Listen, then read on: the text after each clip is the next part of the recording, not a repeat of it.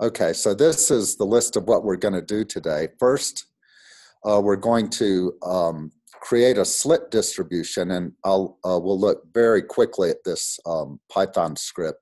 All it does is we're going to do this in geographic coordinates. We're going to compute a Gaussian slip distribution in geographic coordinates. We're going to put this onto a grid of points, so that'll be our simple grid database. And then that's going to drive our slow slip inversion. Also, what the script will do is give us a temporal database where we're going to have a very simple time evolution of the slip amplitude. Then we'll run that example, and after we run it, then we can create our synthetic observations, just adding noise to those to that forward model results. And then after we do that, we will create our Green's function. So this is divided into two parts. The step 07A, let's see, I believe that's the left lateral.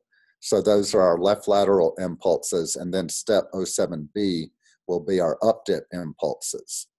And then we have a Python script that will take those impulses, it will combine them into a specified rake angle. So we'll combine them into a single impulse. It will then read our synthetic data that we've generated, and it'll perform a very simple linear inversion, and I'll talk about that a little bit later. And then after we've run our inversion, we're going to visualize the inversion results.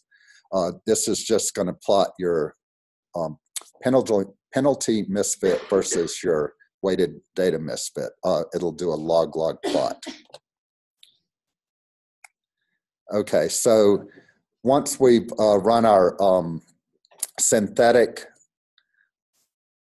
forward model, this is the kind of thing that we'll have. So I think what I'll do is I'll just start doing that now. So the first thing we do,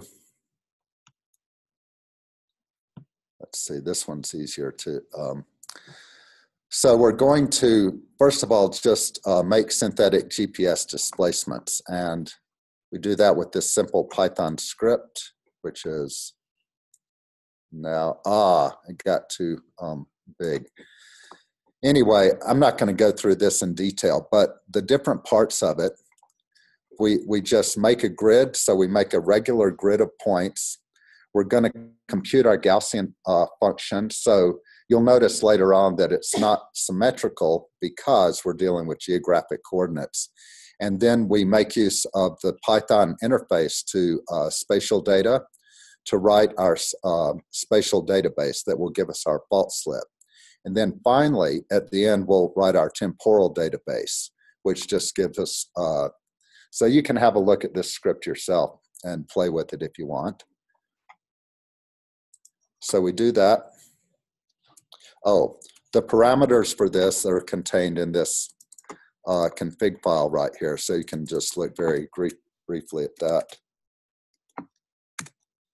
So not many parameters, it's just where it's getting oh wait, I got ahead of myself. No, it's, yeah, this one.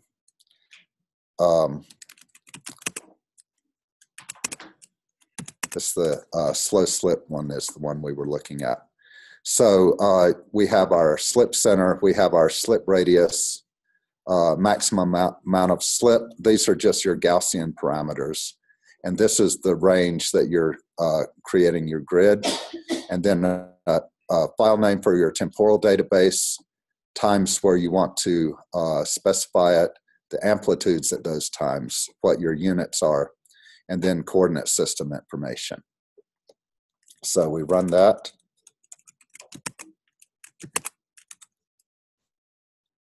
Okay, so what that did, it created these two databases. First, we'll look at the time database because it's easier.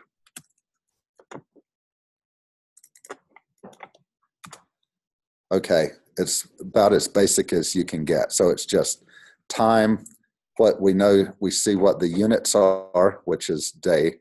We have 7 points and then just amplitudes at those times. Then we have the spatial database.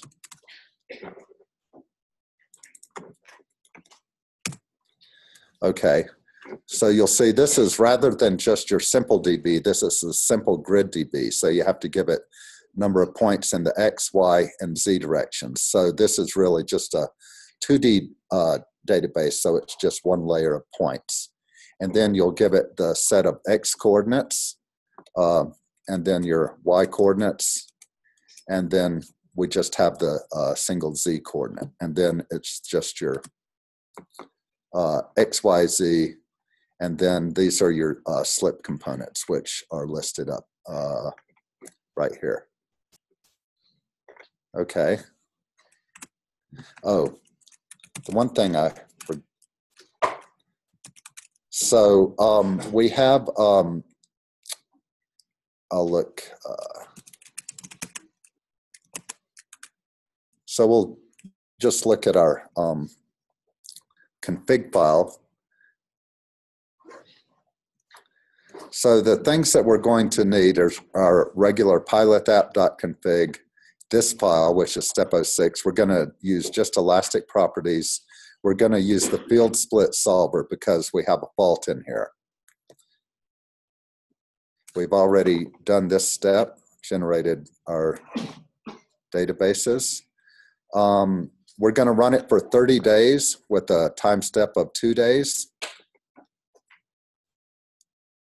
We're just going to specify slip on the slab fault patch. We're going to call it slab. This is fault cohesive kinetic. So these are the labels that we defined. These are our node set names. So the fault slab top patch and then the edge of it. This is just our quadrature stuff.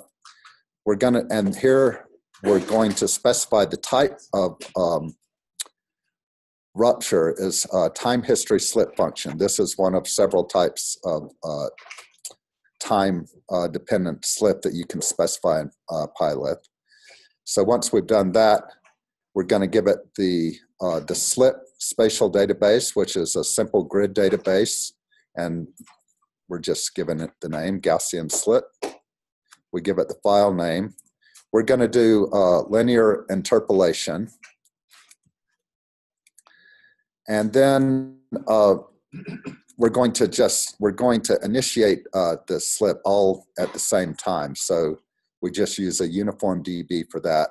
And one of the, I believe, suggested user exercises is to do something different for this. You could have a time variation in the slip initiation time to make a more interesting slow slip event. Then for our slip amplitude, this is our temporal database here. And then we just have our output. So we're going to give it the regular components, the direction, as well as the final amount of slip. Okay, then just our regular output. Now the one new part, this continuous, we're going to say that these are synthetic continuous GPS sites. So that is output solution points. That's a different type of output. So if you come down, this stuff is all standard until we get to the CGPS part. So here, that's our output file name, but it also has to know where these points are. So that's contained in this CGPS sites.txt file. And we can look briefly at that. It's very simple. It just gives coordinates and station names. And then you also have to give it the coordinate system information for that file. So we're using geographic coordinates. And then we just have our regular material output. So this is what your site file looks like. It's real big. These are obviously not real stations, but station name, longitude, latitude, and Z. The reason I give it -1 is that every now and then PyLith, if you give it exactly 0, PyLith can have trouble interpolating that point to within the mesh. It'll sometimes think that a point is outside the mesh just because of round off. So you put it 1 meter below the ground surface and you're good. Okay, so I believe that's pretty much all we need to run this one. So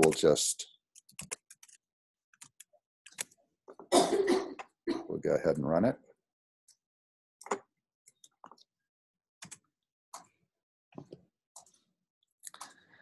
So let's see, 30 days to, so this will be 15 time steps.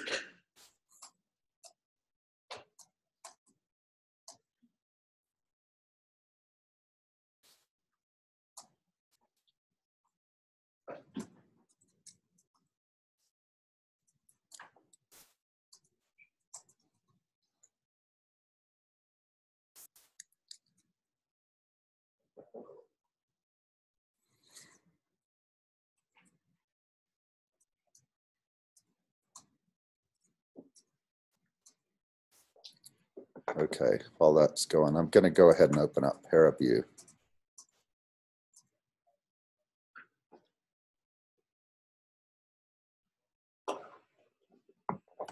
See if it finished yet. Nope.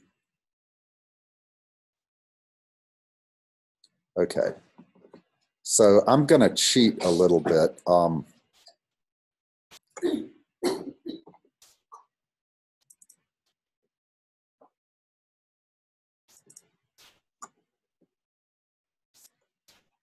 So one of the things you can also do in ParaView is save the state from a previous session and then load that state later. But the Python is better because this is more fragile. It doesn't always translate well from different versions, but I just did it just this minute. So, so anyway, what we have, it doesn't look like much, but these black dots are our synthetic GPS sites. And then, so we start applying our slip. I'll just play the whole thing. Okay, so it's not too exciting. It's not, most slow slip events would move around, right? But this one, all we've done is give it the Gaussian slip distribution and then modified that, the amplitude of that distribution with time. So to make it more interesting, you would change the initiation time of where it started. So that's our forward model. So using that forward model, what we then want to do, let's see if I have anything about this in the presentation. Nope, not yet.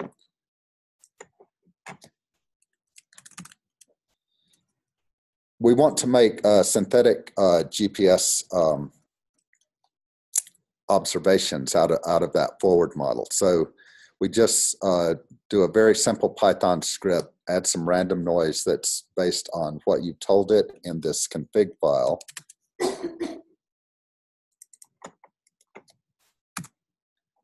Okay, we just, you give it where your solution file is, tell it which time step you want to look at, and then you just give it the uncertainties. And I believe I've been fairly optimistic with data uncertainties. This would be something else for users to play with.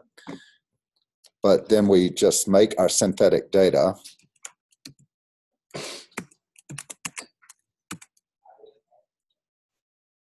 And so what that did, it just created